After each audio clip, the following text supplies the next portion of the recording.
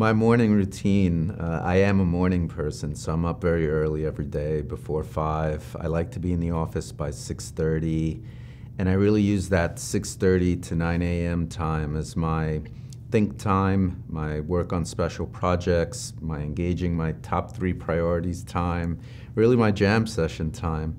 And it's a habit I actually developed while I was incarcerated, getting up at 5 a.m., being asleep by 9 p.m. when lock-in time and locking of the gates and the doors.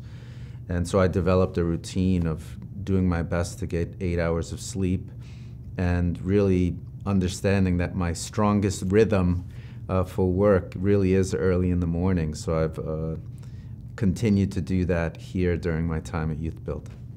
One of the things that I picked up during my incarceration that still continues today is I really go through a weekly process of reflecting on my accomplishments for the week, what I learned that particular week, the way I managed my inner critic voice, the way I managed self-care.